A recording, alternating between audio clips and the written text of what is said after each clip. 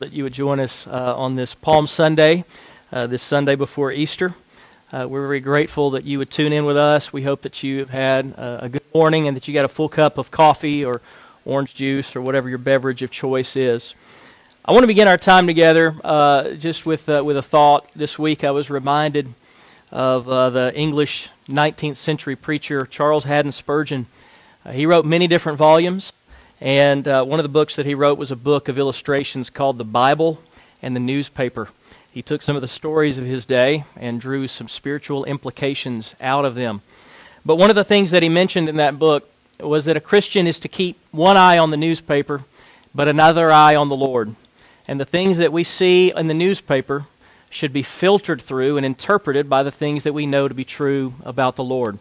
We have a tendency in our day to interpret what we know about the Lord through the news of the day instead.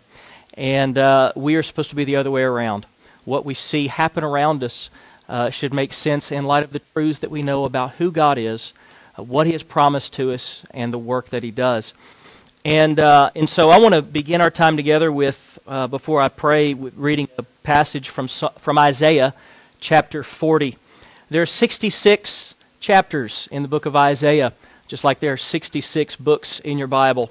There are 39 chapters of judgment and prophecy in Isaiah at the very beginning, just like there are 39 books in the Old Testament. But in chapter 40, there's a pivot. There's a turn to the promise of the Messiah who will come. Just like in the 40th book of your Bible, the Gospel of Matthew, Jesus shows up and begins His work. This is found at the end of Isaiah chapter 40, and I believe it's a good way for us to begin our time this morning.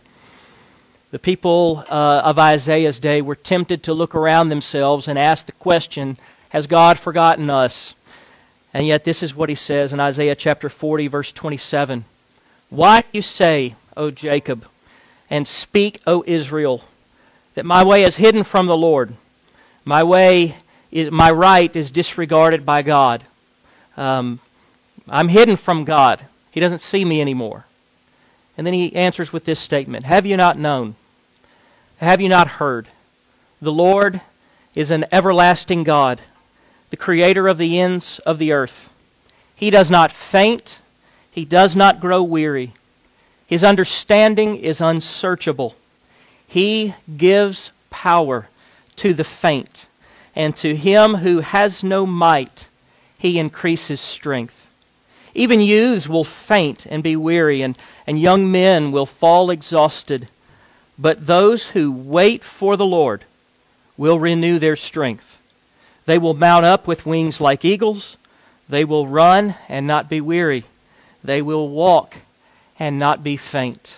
Lord, we ask you this morning, as we gather together virtually to sit under you and to hear you speak through your word, as we consider these truths and echo them back to you in song, we ask you, Lord, to give us perspective. Your word says that your ways are higher than our ways, your thoughts greater than our thoughts. Would you peel back the curtain a bit, and would you help us to see from your perspective? Father, we are weary people in need of rest. We are weak people in need of strength. Would you come to us this morning? Would you visit us? We ask you to come, Lord Jesus, to bless us, allow us to see you, to sense your presence, and to feel the fullness of your Holy Spirit. Would you give us perspective this morning as we open your word to see truth? We pray that that would give us perspective when we consider our own hearts, our own lives, and the events around us. We trust this time to you. And we pray that every word of our mouths, every meditation of our hearts would be acceptable in your sight, O Lord, our rock and our Redeemer. We pray this in Jesus' name. Amen. I want to ask you to join me in worship this morning. Well, good morning, church. It's good to be able to lead you in worship this morning. We've been able to add a monitor where you can follow along with the words and sing with us. Also, I want to invite you to go to our website, fbcmonticello.com, and we've got a Spotify account there that has playlists that has a lot of the songs for worship. So I encourage you to go there, and as you can sing along, as you're walking, as you're working at home, you can be listening to a lot of songs that'll just encourage you through this time. But let's all join together as we sing the way. Through every battle, every heartbreak, through every circumstance, you are there. Through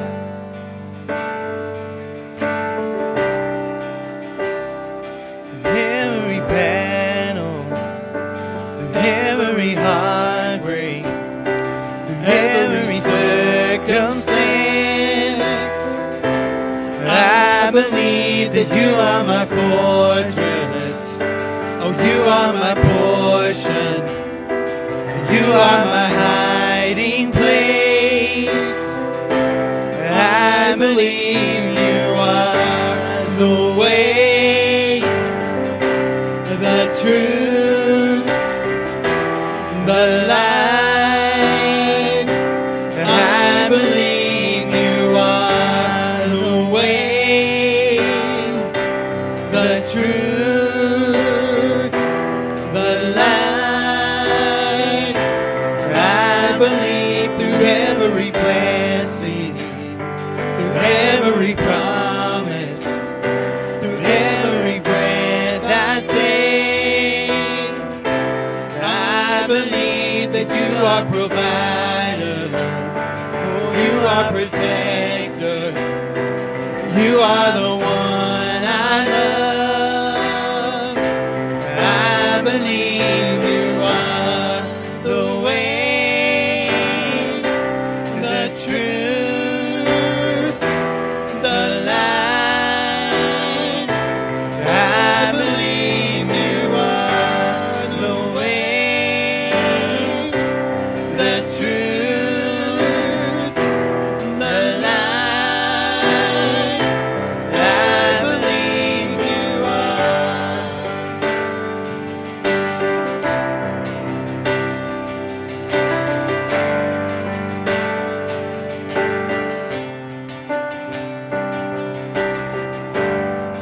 It's a new horizon, and I'm set on you.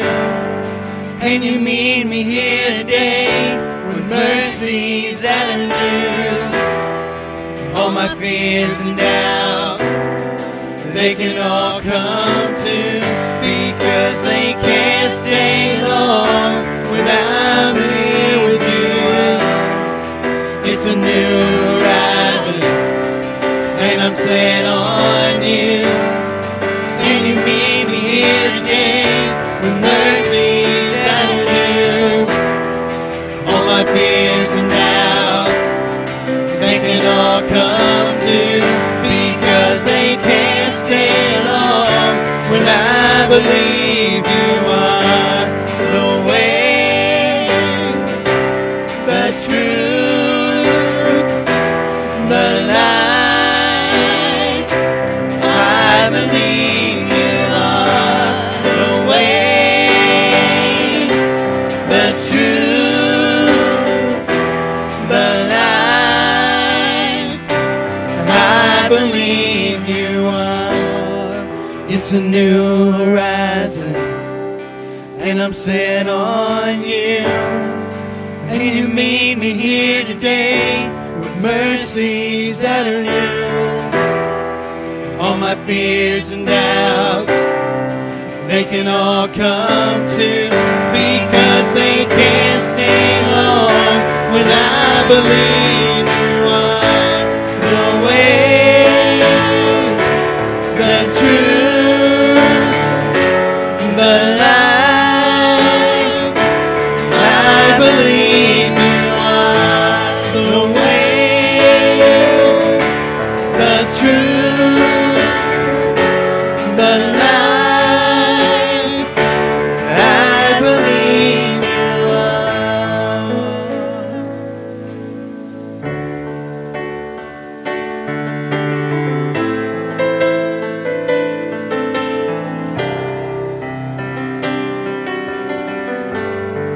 Worthy is the Lamb.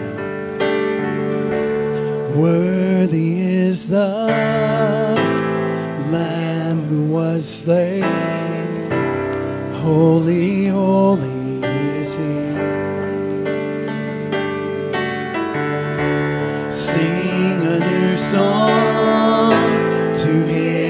sits on heaven's mercy seat.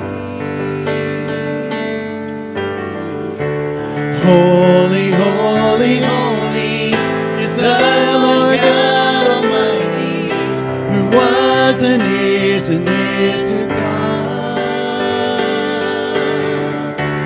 With all creation I sing praise to the King of Kings. You are my everything, and I will adore you.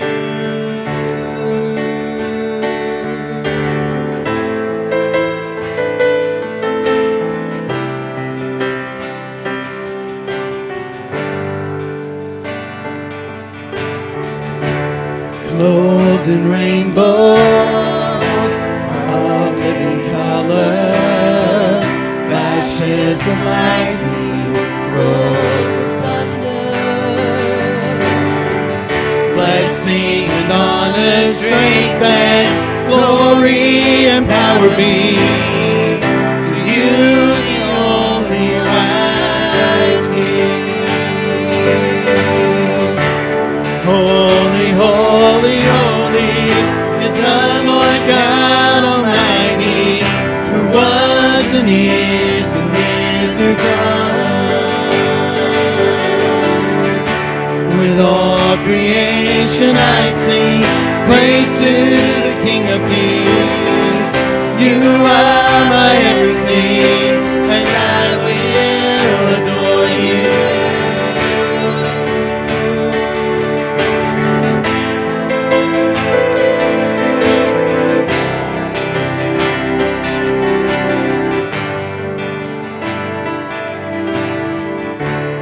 Filled with wonder, awestruck wonder, at the mention of your name.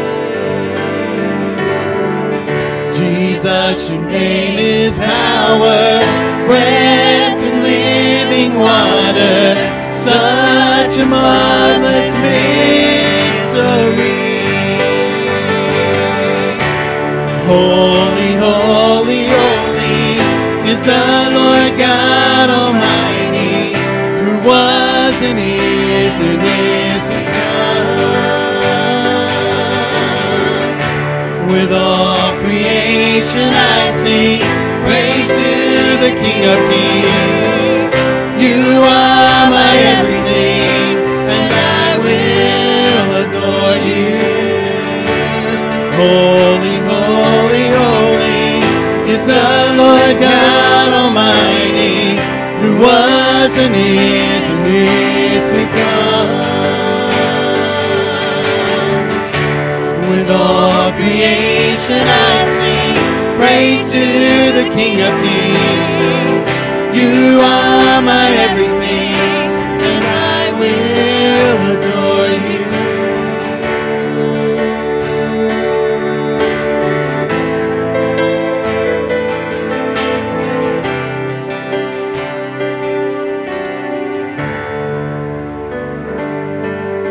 Sing holy, holy, holy. Holy, holy, holy, Lord God Almighty. Early in the morning, our song shall rise to thee.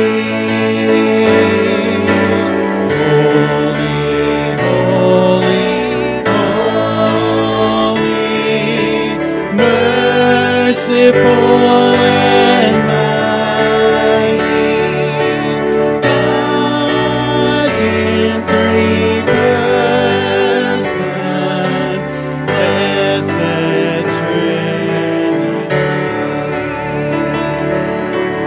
Holy, holy, holy, Lord God Almighty. All thy works shall praise thy name in earth and sky and sea.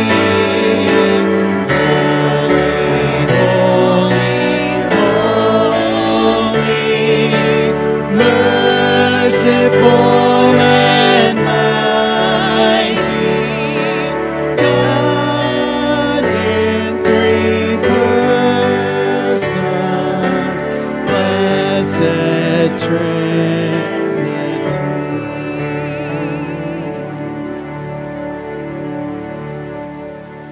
Well, there are some songs throughout history that never get old, and that's certainly one of them, and it is a song that we will continue to sing for all of eternity. In Revelation chapter 4, we'll be in the book of Revelation today, in the last chapter, chapter 22. But in Revelation chapter 24, we get a scene of the throne room, and this was given to the early church to be a picture of what's taking place in heaven right now and give perspective to the hardship that is to come. And it says here that living creatures are gathered around the throne and that they never cease to sing, "Holy, holy, holy is the Lord God Almighty, who was and who is to come." It says that they cry out, "Worthy are you, O Lord our God, to receive glory and honor and power. For you created all things, and by your will they existed and were created."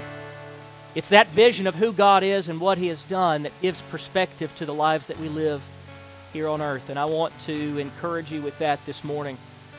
With so much uncertainty and hardship going on around us and within us, that God is faithful and that He is good.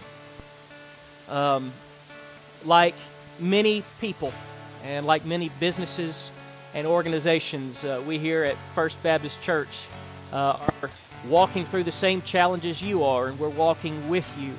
It is our desire during these days to pray for you and to support you and to continue the ministries that we have so that you can continue to be built up in the Lord and fulfill the mission that He has for you. This economically and spiritually and socially has affected the church just as it has everyone. And we know many of you are walking through challenges with work and your own finances and putting food on the table. And I just want to encourage you to remember as you walk through your budget and as you walk through your resources, to stay faithful to the Lord and to give as you can, to give generously toward the church. We've already walked through our budget and eliminated non-essential spending, and if trends continue, we will see about 50, maybe 60% of the resources we need to make our budget. And so we want to encourage you to remain faithful in giving so that we can continue the ministries that we have during this time. Just like you, we want to know how God would have us to live and how we can continue to fulfill the mission that He has for us during the time now, because we believe, as you do, that the light of the gospel shines the brightest during the darkest of days. And so one of the ways that you can continue to fulfill the mission God has for you is to partner with us in loving, equipping, and going and sending. I want to pray for us, and I want to pray for you as we continue our time of worship. And so from your place there at home or wherever you are, let's bow together and seek the Lord. Father, we thank you this morning for giving us a vision, an eternal vision of who you are, what you're doing. You're seated on a throne, which means that you are ruling and reigning over even the greatest of challenges that we experience. We thank you that though our circumstances change, that you never do. That all your ways praise your perfect holy name. Father, I pray this morning and in these days that you would give us a heart and a mind that is full of truth about who you are, what your purposes are, and what you promise to your people. We know that you are trustworthy.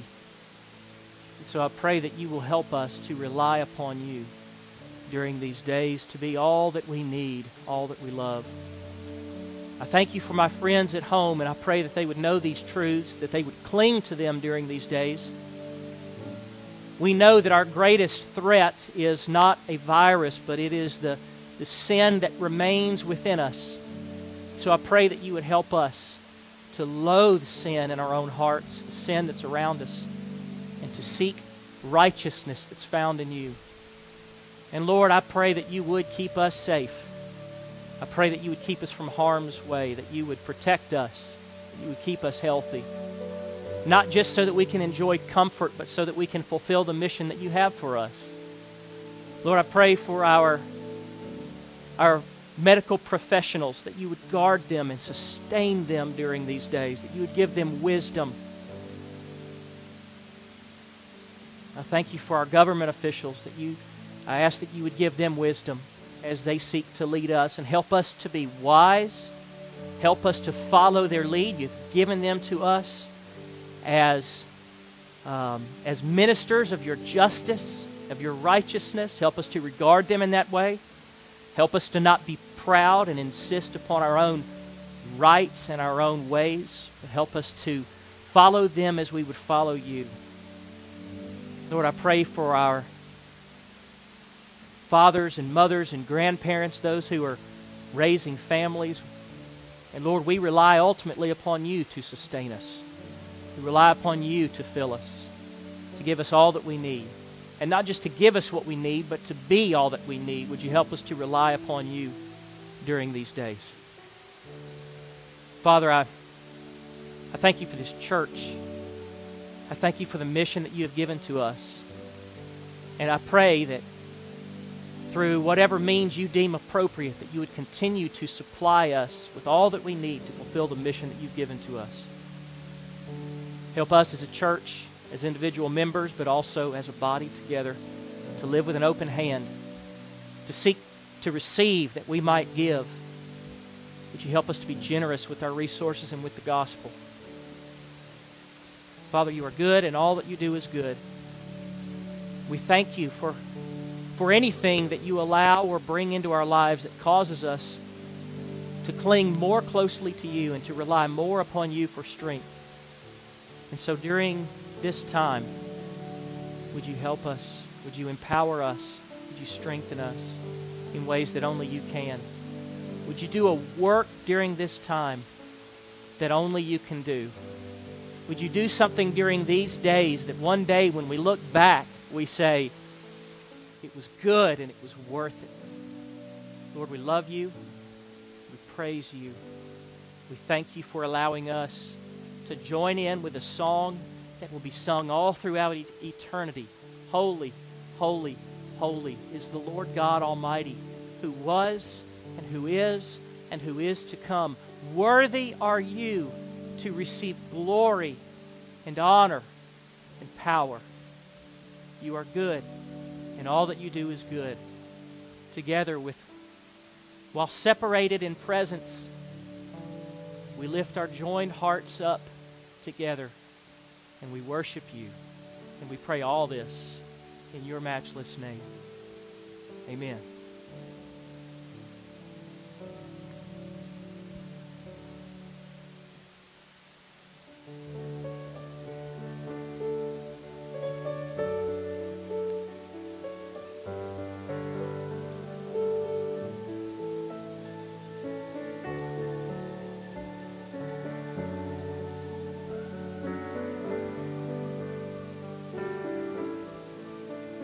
Behold, Jehovah, seated on the throne. Abba, Father, the well that overflows, the God who was and is and shall be forevermore.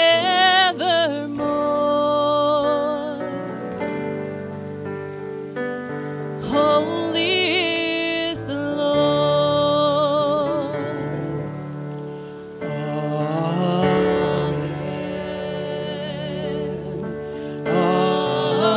Amen. Blessing and honor and glory and power. Amen.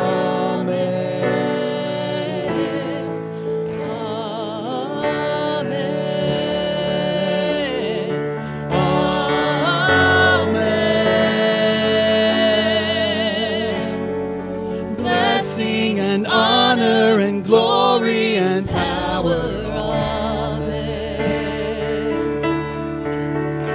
Behold, the way the truth and the light.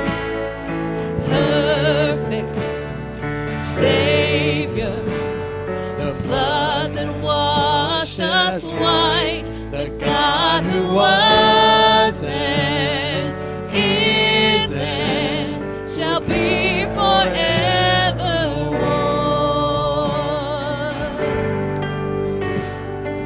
Holy is the Lord.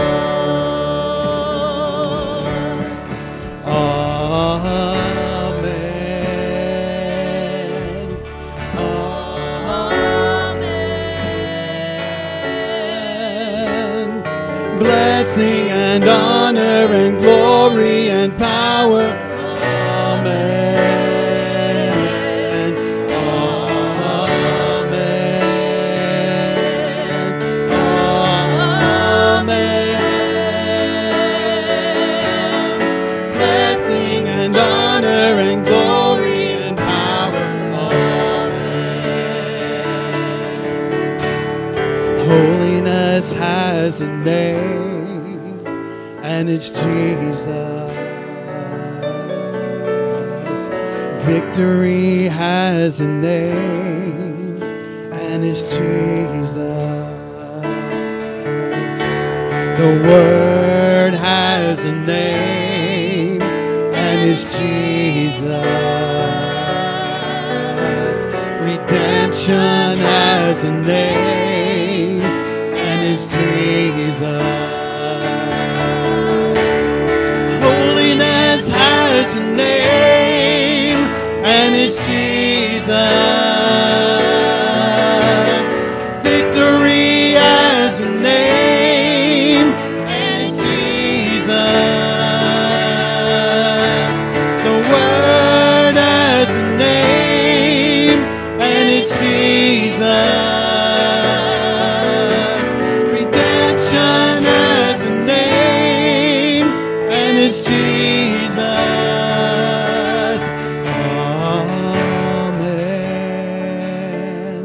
Amen. Blessing and honor and glory and power. Amen. Amen. Amen. Blessing and honor and glory and power. Amen. Let's sing that again. Amen. Amen. Amen. Blessing and honor and glory and power. Amen.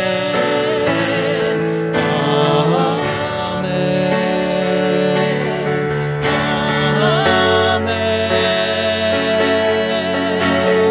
Blessing and honor and glory and power. Amen.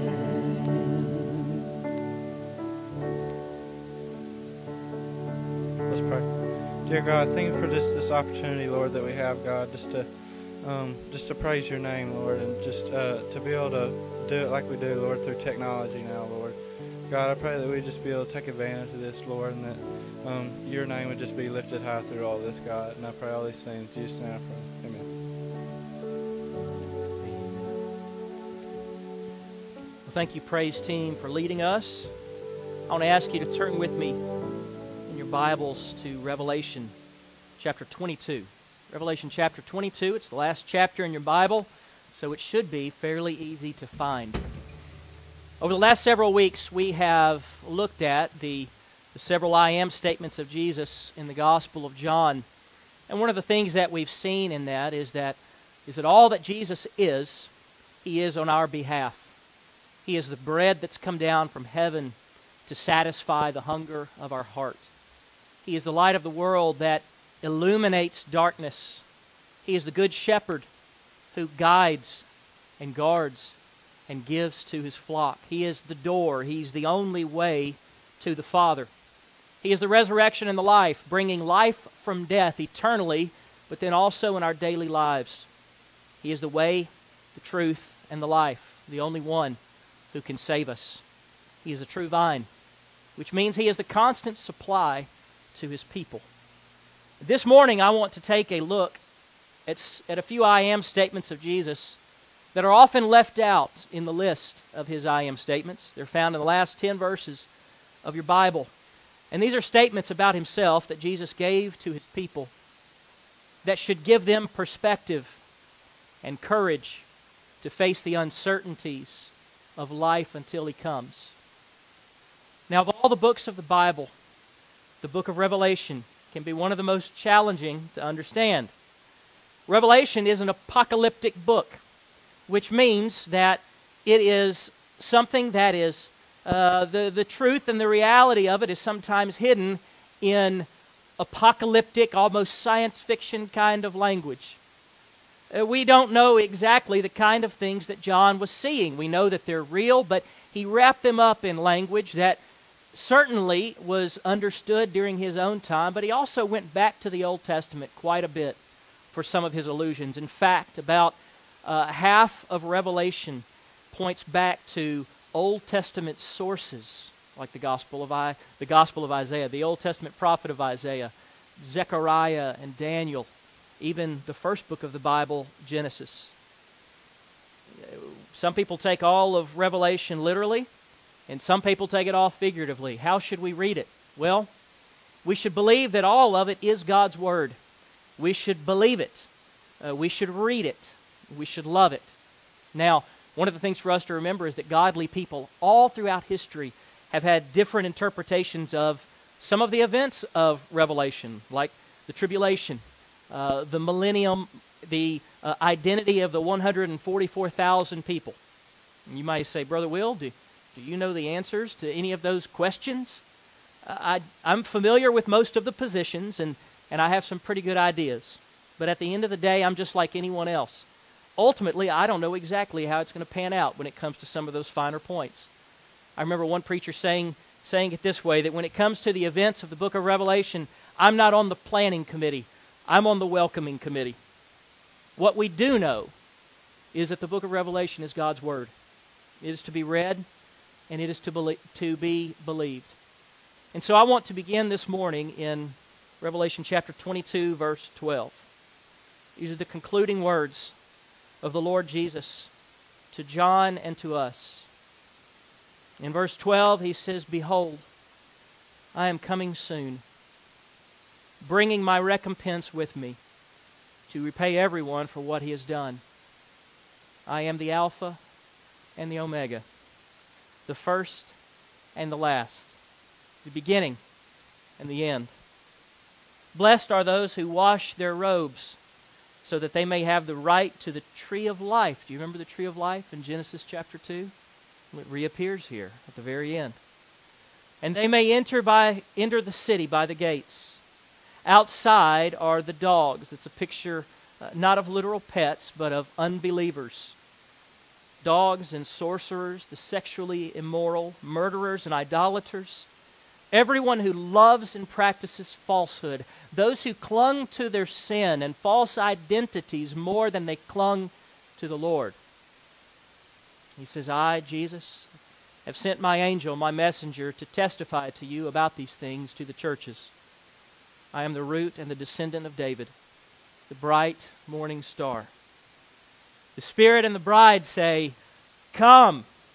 And let the one who hears say, Come. And the one who is thirsty, let him come. Let the one who desires take the water of life without price. This is a reference to Isaiah chapter 55, verse 1. I warn everyone who hears the words of the prophecy of this book that if anyone adds to them, God will add to him the plagues described in this book. And if anyone takes away from the words of the book of this prophecy, God will take away his share in the tree of life and in the holy city, which are described in this book. He who testifies to these things says, Surely I am coming soon. The third time in this chapter that he makes that statement. And John says at that point, Amen.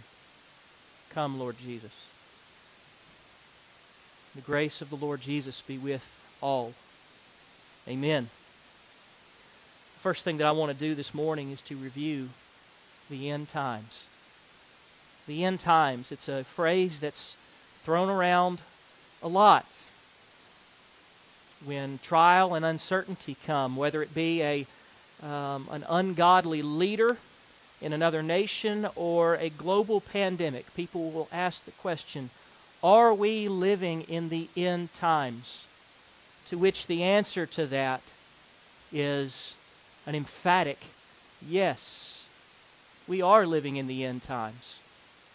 But the biblical writers understood the end times to be that period of time that began when Jesus ascended. And so the church, ever since Jesus ascended into heaven in Acts chapter 1, has been living in the end times. Many throughout history, though, have wondered whether or not they were potentially the last generation of the end times. Now the answer to that is different. We don't know. We don't know. Jesus says in Matthew chapter 24, verse 36, concerning that day and hour, no one knows, not even the angels of heaven, nor the Son. If Jesus doesn't know, then a TV preacher probably needs to keep his mouth shut on declaring that this is the end times and Jesus is coming back next Thursday. Only the Father knows, he says. For as were the days of Noah, so will be the coming of the Son of Man. The days of Noah, he says. Well, what was it like in the days of Noah? Well, Genesis chapter 6, verse 5 tells us that the Lord saw the wickedness of man was great in the earth, and that every intention of the thoughts of their hearts, listen to this description, was only evil continually. And so, God sent a flood for over 100 years, 120 years to be exact.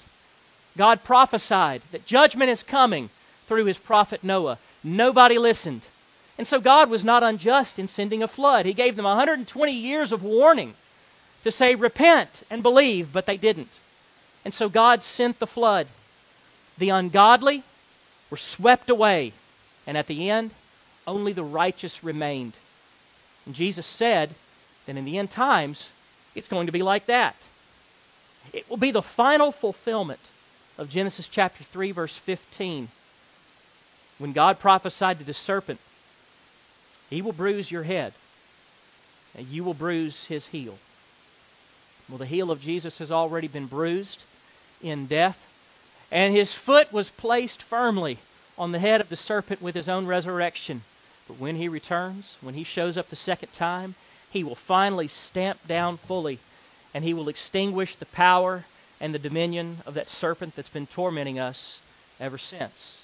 How will it happen, you ask? Well, do you remember in Acts chapter 1 when Jesus ascended into heaven? It says that after he did that, in verse 9, when he said those things, as the disciples were looking on, he was lifted up, and a cloud took him out of their sight. And while they were gazing into heaven as he went, behold, two men stood by them in white robes. And they said, Men of Galilee, why do you stand looking into heaven? This Jesus who was taking up from you into heaven, he will come in the same way that you saw him go into heaven. In the same way that he ascended before his disciples, he will return to us. We don't know exactly when it's going to happen, but the Bible tells us that it could happen at any moment. So, Brother Will, could he come today? He could come today. He could come at any moment. There is nothing left in history to be fulfilled in order for Jesus to come. And so he tells us in Matthew 24, verse 44. And he says, you must be ready. For the Son of Man is coming at an hour that you do not expect. When you least expect it, Jesus will return. And when it does happen, this will take place.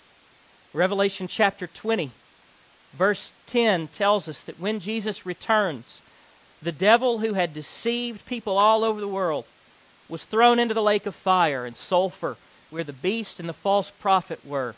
And they will be tormented day and night forever and ever. Cartoons and movies portray Jesus or portray the devil as this little lord of hell who reigns over all of his minions. But he will be just as tormented as anyone else will be for eternity. He won't be in charge of anything. Verse 11 tells us that I saw a great white throne and him who was seated on it. And from his presence, earth and sky fled away, and no place was found for them. And I saw the dead, great and small, standing before the throne, and books were opened. And then another book was opened, which is the book of life. And the dead were judged by what was written in the books, according to what they had done. And the sea gave up the dead who were in it. Death and Hades, the afterlife, gave up the dead who were in them, and they were judged, each one of them, according to what they had done. And then death and Hades were thrown into the lake of fire. This is the second death, the lake of fire. And if anyone's name was not written in the book of life, he was thrown into the lake of fire. And then I saw a new, the Greek word here means a renewed, heaven and a new earth. For the first heaven and the first earth had passed away, and the sea, indicative or picturing fear, was no more. And I saw the holy city, New Jerusalem, coming down out of heaven from God, prepared as a bride adorned for her husband. And I heard a loud voice from the throne saying, Behold, the dwelling place of God is with man. He will dwell with them, and they will be his people. And God himself will be with them as their God. He will wipe away every tear from their eyes, and death will be no more. Neither will there be mourning, nor crying, nor pain any more, for the former things have passed away. And he who was seated on the throne said, Behold, I am making all things new. And he said, Write this down, for these words are trustworthy and true. And he said to me, It is done. I am the Alpha and the Omega, the beginning and the end. To the thirsty I will give from the spring of the water of life without payment. The one who conquers. How do we conquer, you might ask? With belief. Your work, Jesus says in John chapter 6, is to believe in the one that the Father has sent, to believe in him. That's how we conquer. And anyone who conquers will have this heritage. And I will be his God, and he will be my son. Revelation chapter 5 tells us that the righteous will be a kingdom and priests to our God, and they will reign on the earth. God's people who have been redeemed, who have been restored, who have been made like Jesus, will one day finally fulfill Genesis chapter 1, verse 28. We will fulfill the mission for which we were created. But for those who do not believe in Jesus, for those who do not repent of sin, for those who are not saved, verse 8 tells us, As for the cowardly, the faithless, the detestable, for murderers, the sexually immoral, sorcerers, idolaters, all liars, their portion will be in the lake that burns with fire and sulfur, which is the second death. There's no such thing as a soul sleep in which they just go to sleep spiritually and stay there. There's no such thing as a final annihilation to the point of where they suffer to the point of a death and then they cease from existence. They will ever die, but never finally die, being tormented in a place that was created for the devil and his demons. It was created for them. But those who end up in hell with them choose to go there by not believing in Jesus. What's the most important thing to remember when it comes to the end times? That unless Jesus comes back, all of us will die. To be absent from the body is to be present with the Lord. We will await with Jesus in heaven this moment, awaiting our glorified bodies and our eternal home. Jesus will one day come in the clouds, and every eye will see him, and his saints will come with him. Satan will be finally judged and condemned.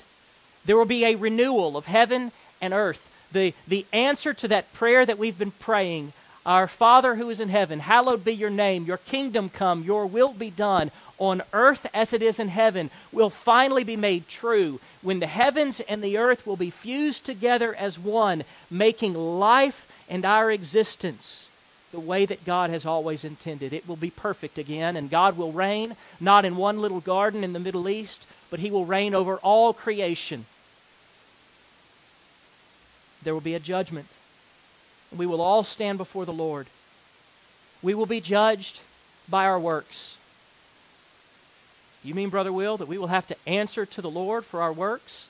I thought that we're saved by grace, not by works. Well, I said to you earlier that the first work is to believe. It is to believe in Jesus for salvation. And those who have not repented of sin and believed in Jesus, they will be judged by their sin, and they will be sentenced to hell with the devil. But those who trust in Jesus, we will be judged by our works, not for punishment, but for reward. We will answer to the Lord for what we have done with what He has given to us. And then we will spend eternity with Him. Those who know the Lord will finally see Him face to face. They will be perfectly united to Him. They will have free interchange with Him. There won't be an ungodly fear. There will be a love and a reverence and an intimacy that we've never experienced before. We will finally inherit the earth. The fulfillment of Psalm 37, the meek will inherit the earth, and that will happen. What should we do between now and then? We should believe, and we should be ready. We should believe, and we should be ready. But I also want to give you some reminders as we face the end times. And they come from these statements that Jesus gives to us about Himself in Revelation chapter 22. The first statement that He makes, He says, I am the Alpha and the Omega, the first and the last, the beginning and the end, which is another way of Jesus saying, I am supreme. I am supreme. That word alpha is the first letter in the Greek alphabet. And you guessed it, omega is the last. Jesus is saying, I am the A to Z of history. I am the storyline of history. He is the frame that makes everything else that's ever happened make sense. He is the substance of history. It all points to Him. He is also the sovereign of history. Jesus possesses all control over history. All history originates with Jesus. It points to Jesus. It ends with Jesus. It is for Him, in Him, and by Him. Jesus is supreme. And if He is this to all of history, friend, I ask you the question, is He this to you? Is Jesus the supreme storyline of your life? Is Jesus the substance of your life? Is Jesus the sovereign Lord of your life? If your life can make sense apart from Jesus, yours is not a life that saves. It is a life that will come to a crashing halt when Jesus returns. And if you're not ready, if Jesus is not supreme over your life, your ambitions, your values, your actions, then you need to seriously consider whether or not you are rightly related to Him. Money is not supreme. Work is not supreme. Lifestyle is not supreme. Hobbies are not supreme. Grades are not supreme. Status is not supreme. Politics are not supreme. Jesus is supreme. He is the Alpha and the Omega, the beginning and the end, the first and the last. He also says in this passage, I am the root and descendant of David. He's both the root and the descendant of David, which is another way to say Jesus is trustworthy. Jesus is supreme, He's also trustworthy. David was viewed as the greatest king in all of Israel. But even the Israelites knew after his time that he was a mere shadow that existed to point to a greater reality that would come with the greater king, the Messiah, who would one day come and fulfill the promises of God to restore God's people. And prophecies in the Bible that stated that the king, this future Messiah, would come through David's family. And so Jesus is saying right here, I am the root and the descendant of David. He says, I brought David into existence. David is nothing without me. Without me there is no David. But he's also saying, I am the offspring of David. I am the root and the fruit of David. I made the promise and I fulfill the promise, which means I'm trustworthy. You can trust me. I'm not a dictator Lord who lords over you that and you don't know whether or not he's going to lead well. Yes, I am supreme, but I'm also trustworthy. So I ask you, are you relying upon Jesus today? Are you living by his promises? Friend, you can trust Jesus to be and do all that he ever promises to be and do. That's good news. That's really good news for us. The stock market might change. Circumstances might change. Health might change. You may not be able to find hand sanitizer or toilet paper. But if you believe the promises of God fulfilled for us in Jesus, then you have all you ever truly need. Jesus is trustworthy. He's supreme and he's trustworthy. He also says, I am the bright morning star. I am the bright morning star, which is another way of Jesus saying, I am just getting started. It's often said, you've probably heard this before, that the darkest hour is just before the dawn. I don't know whether or not that's literally true. But Jesus is acknowledging here with this statement the pain and the struggle and the separation that has taken place since he ascended into heaven. He knows that all things are not as they should be. And all of it that has passed has been like a long, dark, and difficult night for the church. But when Jesus makes this statement, he is saying to his church, hold on, beloved. The sun is beginning to rise. The night will be no more. It is almost daytime. And when I show up, it'll all be over. It'll all be new. It'll all be right. All that will have happened up to that point will be just like night before an eternal day. A new day is coming, a day that will never end. Hold on, church. I am just getting started. Dear friend, don't let the darkness of this night be more real to you than the light of that day. Don't let the terrors of the night grip you more than the blessedness of that day. Don't let the pain and the uncertainty fill you more than the joy of that day.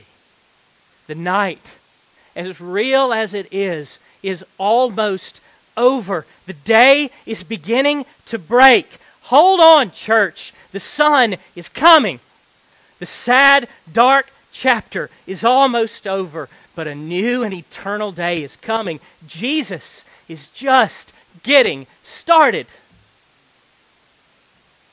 But that's not all. Jesus says it 3 times in this chapter. Verse 7, verse 12, verse 20. Jesus says, I am coming soon. I am coming soon. questions that we want answers to, the hurts that we need healed, the wrongs that we want righted. Brothers and sisters, they will only come to us when Jesus returns. And He will be here quickly, in the blink of an eye. Will you be ready for Him? He could come at any moment. And so, let the cry of our heart and the trajectory of our lives and the desires and the ambitions, let they all scream in unison, "Come, Lord Jesus, come."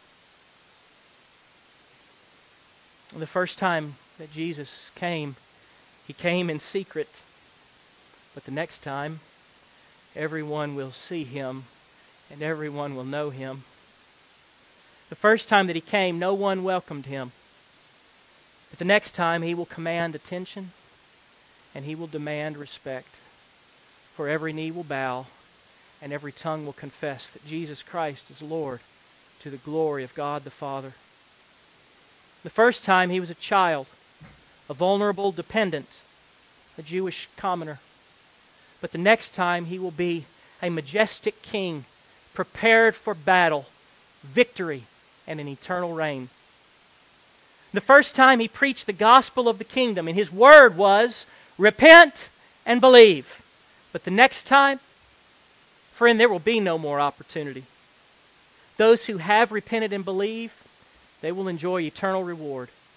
But those who haven't, they will have finally run out of time, and they will spend eternity separated from God and tormented in hell. Jesus is supreme. Jesus is trustworthy.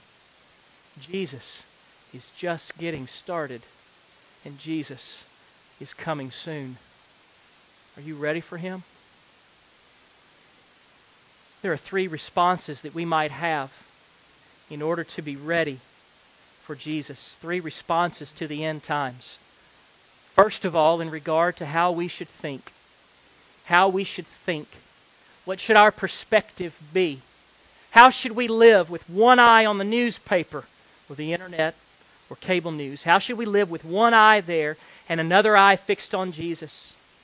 Well, first of all, we should have confidence, because this is true. More true than the news that's being manufactured on television is the news that we see here in Scripture. This is true. He is true. We have confidence, but we also have courage. We have courage because we believe these things. All that He is on our behalf. And so we have courage and we have confidence. But this also leads us to the place of contentment. We don't wrangle our hands. We're not wringing our hands. We're not twisting and contorting our minds, trying to figure out how to live. Contentment is not a settling for less than the best. We are content because we realize that this life, as difficult as it is temporary. This life is temporary. And God, Romans 8:28, is working all things together for our good and for His glory. And therefore, nothing in this life that makes me rely more upon Jesus is ultimately harmful to me. Which means that if I have Him, I have all that I need to truly live, to truly grow in godliness. And I can be content. I can be confident. I can be courageous. That's how we should think. And I want to encourage you to fill your heart and your mind with these truths and let them shape you to the point of satisfaction, contentment, delight, courage, and confidence. What should we value? What should we value? I want to ask you a question. Are you willing to trust your eternal well-being to whatever it is that you build your life around right now? Are you willing to trust your eternal well-being to whatever it is that you are building your life spending your resources, working your calendar around what is it that is that front burner, non-negotiable king of everything else in life? Are you willing to bank your eternity on it? Anything other than Jesus is going to leave you disappointed. It may thrill you in the moment, but ultimately it'll be like filling your mouth with rocks or with quicksand.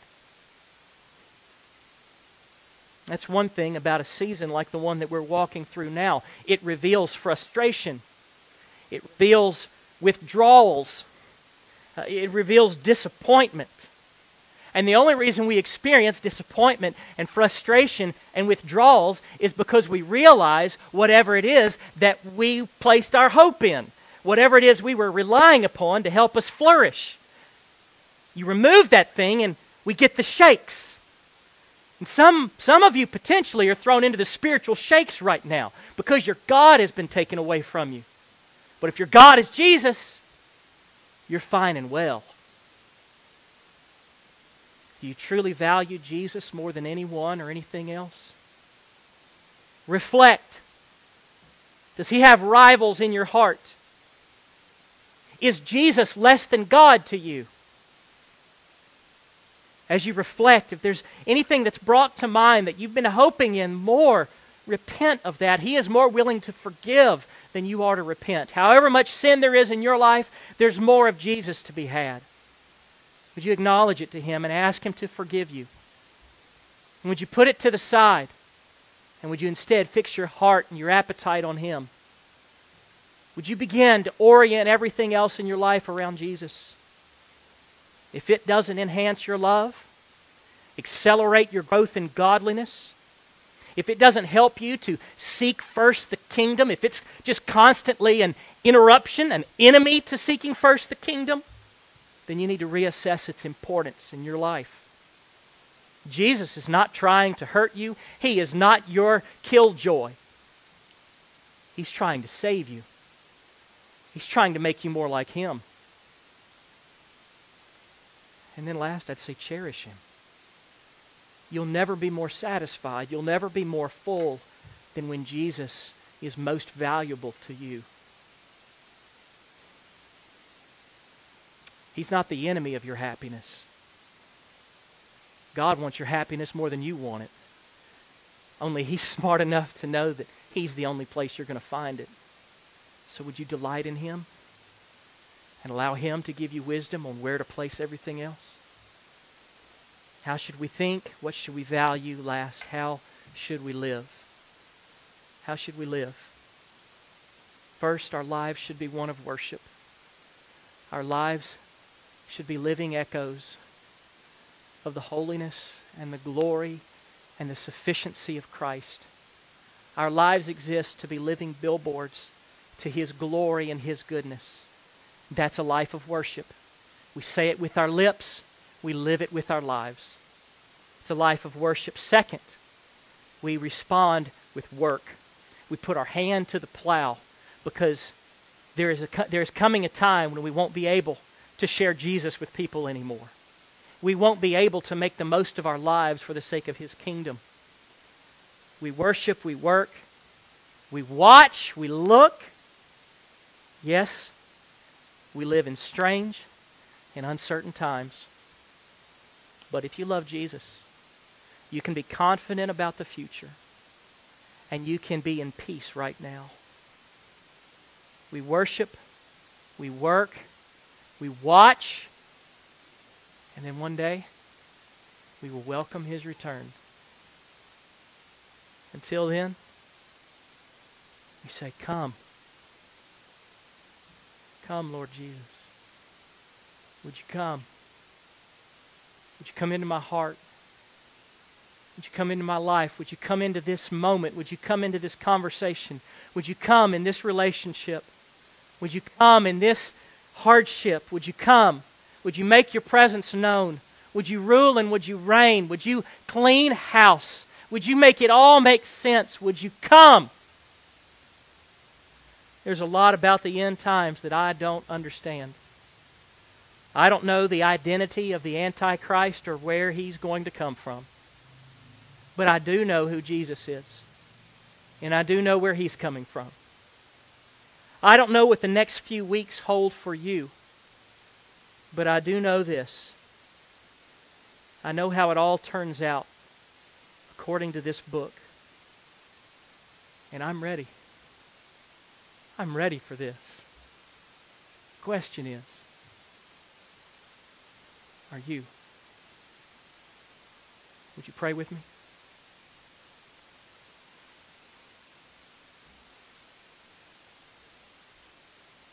I want to encourage you at home to bow your heads, your hearts pointed towards the Lord.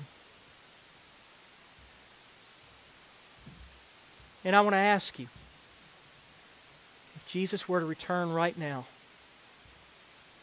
would you be ready? Is He the sovereign Lord of your life? You know, a lot of people, especially in an affluent culture like ours, they just want Jesus for blessings. They just want Jesus for temporal comfort, experiences of peace. They want Him to be their Savior, but not their Lord. And friend, I just want to tell you, if you don't have Him as Lord, you don't have Him as Savior either. Jesus is either Savior and Lord, or to you He's become neither. The only way to know the salvation of the Lord is to surrender your life entirely to Him. That includes asking for forgiveness of your sin, but it also means committing the rest of your life to His hand. That means He gets to be the boss. And that's a good thing, because He's the one who made you. He's the one who best knows how to orient your life and make the most sense of your life. Who you are, what you desire, where to point you, what you ought to be doing. If you've never truly surrendered your life to the Lord, ask Him to forgive you of your sin. Ask Him to save you. Then in this moment, He can come. He can change your heart. He can forgive you of sin. He can give you a bold, confident future. You may walk through the same hardships everyone else goes through, but you know how the story ends up. In your heart, if you realize that Jesus, you've never trusted Him to be God to you, would you call out to Him from your heart? Would you acknowledge your sin? Would you ask Him to save you? You don't have to say these exact words, but from your own heart, or even if you want to voice it with your lips, just call out to Him and say, Jesus, I realize that you are God and that all of history only makes sense in light of who you are and what you've done. And I realize who you've created me to be. I realize that I can't be that because of sin in my life. I've rebelled against you and I want life on my own terms and I want to live for selfish pursuits. And I see that all that is just so much sin. But I see in your word that you came to save sinners. That while we were still sinners, you died for us so that the penalty of our sin can be removed. And so that we may have resurrection life. That we may be born again in our spirits now, but ultimately be raised to eternal life when you return. Lord Jesus, would you save me? Would you change me? The Bible tells us that if you ask Jesus to save you, that He will do it. If we confess with our mouths and believe in our heart that Jesus is Lord and God raised Him from the dead, you will be saved. All who call on the name of the Lord will be saved. Will you invite Him in? If you ask the Lord to save you this morning, then I want to encourage you to just continue in prayer. Thank Him. Thank you, Lord Jesus, for saving me. Would you give me an awareness of your presence? Would you help me to hate sin and to prize you? Would you speak to me through your word? Would you help me? Continue to pray. The Bible tells us to pray without ceasing. You've just begun a relationship that never shuts off. He's ever present. He's never going to decline your phone calls. He's more willing to help than you are to ask. Maybe you know that you know the Lord. You have a relationship with Him this morning. But your tendency maybe is to fix both eyes on the news or on the stock market or on your health. Maybe this morning the Lord has reminded you that He alone is supreme. He alone is trustworthy. That He's just getting started and that He's coming soon. Would you ask Him to help you to trust, to help you believe, to help you to live? We don't know what the future holds, but we know who holds the future. Would you trust Him? Lord Jesus, we thank You for all that You are to us. You are bread that satisfies. You are light that clarifies. You are the shepherd who cares. You are the door that gives access. You are the resurrection that gives life. You are the way and truth and life, the only way to the Father. You are the sufficiency of Your people. You are the beginning and the end. You are the promise fulfilled. And here You are. You're coming. You're doing something new. The night is almost over. The eternal day is coming. And Lord, we say, come. We say, come because we love You. We say, come because we need You. Would You come, Lord Jesus?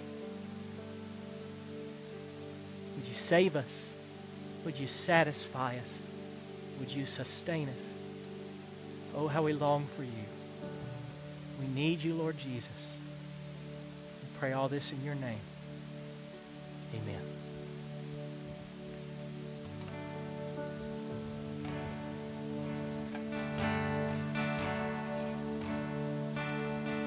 Lord, I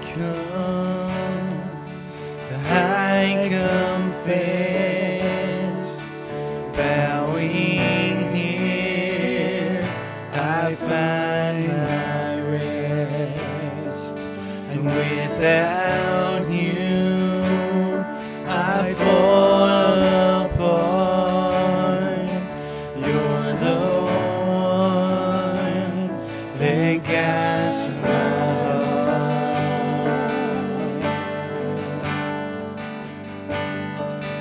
Lord, I need You. Oh, I need You. Every hour I need You. My one defense, my righteousness. Oh God, how I need You.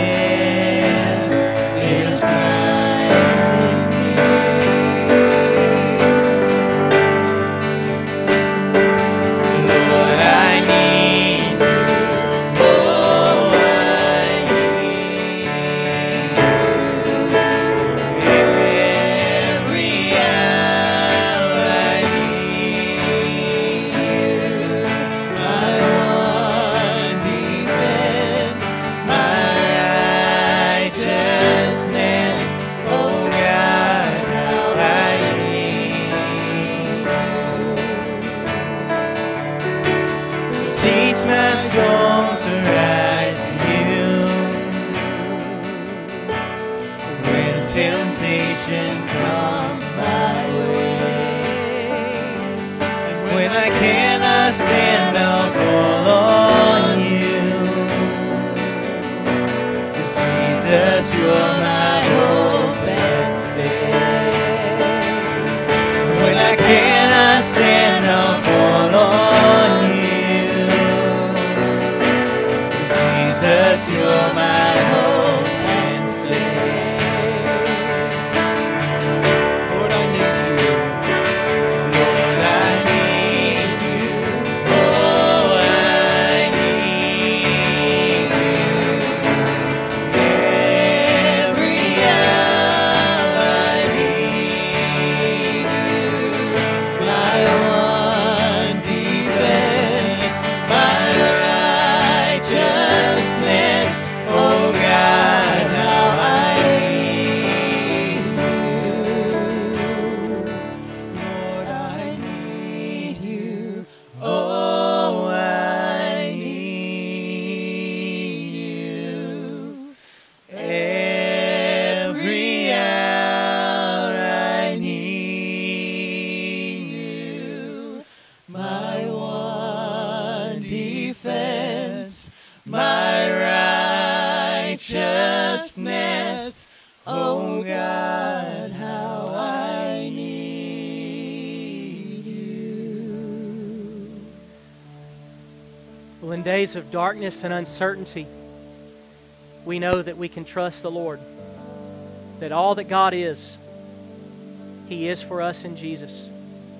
I want to encourage you this week to rely upon Jesus to be what He alone can be to you.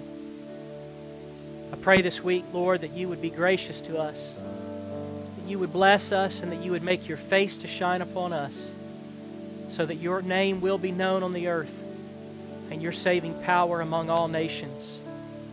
Lord, we pray that our lives would be living billboards reflecting your glory, your power, your wisdom, your kindness, that you would show your worth through our surrendered lives.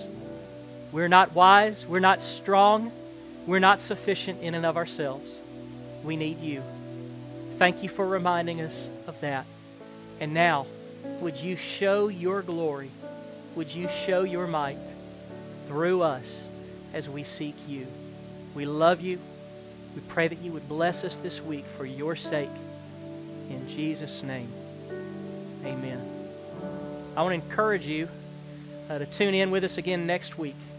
It'll be Easter Sunday, and we will continue to celebrate the resurrection. Easter is not canceled just because we can't meet physically. But we'll be back here online at 10. Between then and now, you can join us again Wednesday, 10 o'clock in the morning for our kids' ministry, 7 o'clock at night for students. Thursday afternoon at 2, I'll give an update from here, and then we'll have some more kid stuff over the course of the weekend, and then we'll be back here at 10 o'clock. Don't forget, if you want to give to continue to support the ministry of First Baptist Church, you can do so by going online. We've posted a link to where that you can go to. You can send in a check. You can give it to one of us when we come by, and we will bring it right back here to the church, I promise. We love you. Thank you for your faithfulness. Know that we love you. We miss you, and we're praying for you. Have a blessed week.